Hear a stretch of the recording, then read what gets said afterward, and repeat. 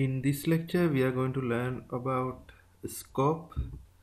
Actually, scope work as a glue between view and controller.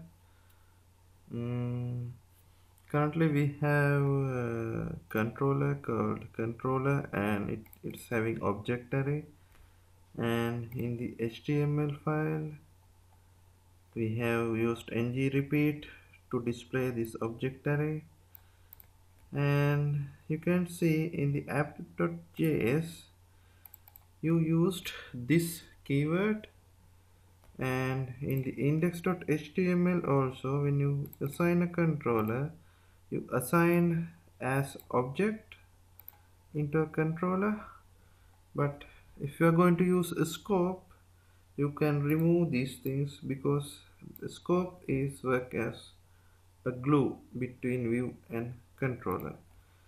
We will see how we are going to use a scope in the script file. First, I need to inject a scope into the controller.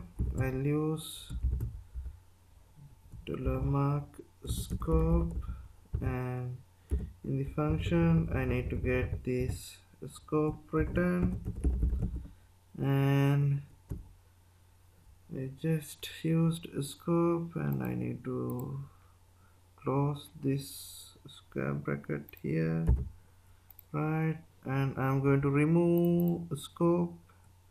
I'm going to remove this keyword using scope. Right now you cannot see any data in the output. Now I'm going to the index.html and I'm going to remove this controller as con1 thing.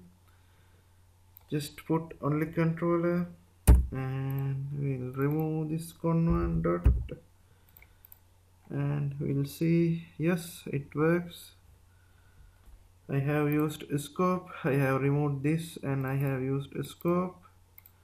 In the HTML file I have removed as keyword as object assigning, and you can see scope is work as a glue between controller and view.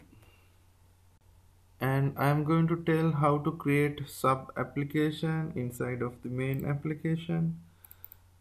Our main Angular application is app12, and I'm going to create a sub application. For that, first create JavaScript file called product, and inside of JavaScript file I'm going to create the sub application or app equal angular.module. My sub application is products, and I'm going to get this the main application controller inside of the sub application, and I have created a sub application called product. Inside of that I have a controller, and I want to inject this sub application into main application. For that I'll create a dependency called products, and now I have created the main application called app12 and sub application called products.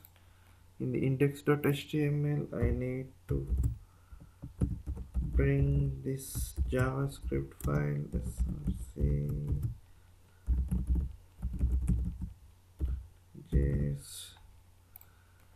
yes, you can see I have a main Angular application called app12. Inside of that I have a products sub Angular application, and in the sub Angular application having a controller with object array, and I have imported both the script files into the HTML, and you can see this controller is inside of this sub application, and ngRepeat object array is in the sub application, but I have called to the main application here. Now you can see how we can create sub applications inside of the main application.